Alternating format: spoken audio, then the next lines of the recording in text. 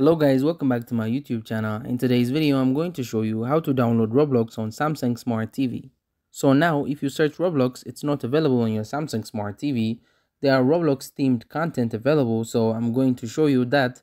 Right, so type in Roblox, right, but if you really want to use your Samsung Smart TV as your main monitor for your Roblox games, the only way you can do it is maybe on the latest version, latest model, so Smart Console, Smart TV.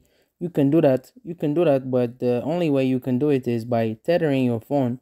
This is an older phone, and as you can see, we have Roblox installed, and it's right here, so I just need to sign in. So to do this, what you want to do is screen mirror it by scrolling down and depending on your smart device. So as you can see here, we have Smart View, right? So what you want to do is tap on Smart View like so, and it's going to connect your phone that has Roblox to your Samsung Smart TV.